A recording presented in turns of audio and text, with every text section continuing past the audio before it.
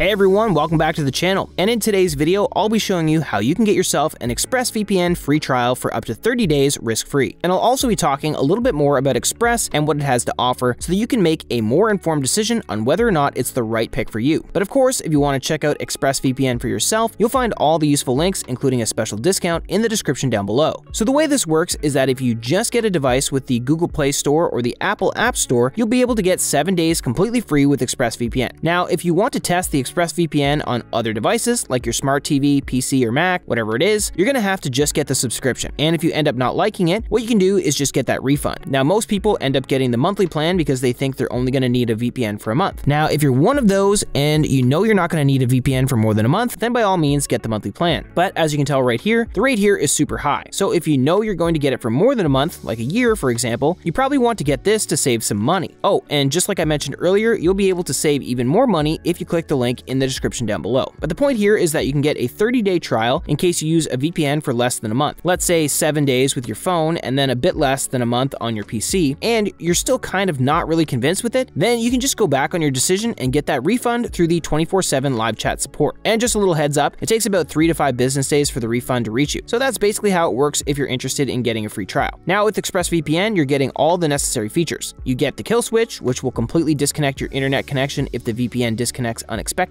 which basically makes sure that you're only going to be connected to the internet while you're secured by the VPN, so it's a pretty handy feature. We have advanced protection for blocking ads, trackers, malicious sites, and also adult sites if you'd like to. And as far as the protocols go, you just want to stick with automatic or the lightweight UDP. They both work completely fine. Lightweight is the fastest, so I'll just stick with that. Now, Express overall works great with streaming services. It's super compatible. It also fully supports peer-to-peer activities like torrenting. And as far as privacy and the no logs policy go, they have a verified no logs policy that basically provides all kinds of evidence that they indeed uphold the privacy policy and the anonymity of their users. So it's essentially safe to use ExpressVPN if you're privacy conscious. It's also very easy to use. Now, I suppose the only nitpick I have is that the user interface, although very simple, can look a little outdated for some users, but I personally think it's not that big of a problem. I like the simplistic design, and I just want a VPN that's really reliable and consistent no matter what I do, and that connects quickly, which is basically why I like to use ExpressVPN. Not to mention, they also have access to 105 countries, which is the biggest number of countries out of all the VPNs. Now, if you guys are interested in learning a little bit more about ExpressVPN, then you can find a full review down below. And again, you'll find the link to the discount that I'm showing here in the description as well. And that'll be all for today's video. Thank you so much for watching. Don't forget to check out the links in the description to grab yourself the best discount possible. Like and subscribe to see more of these videos, and let me know in the comments if there's anything cybersecurity you'd like me to cover. Again, thank you so much for watching, and I'll see you in the next one.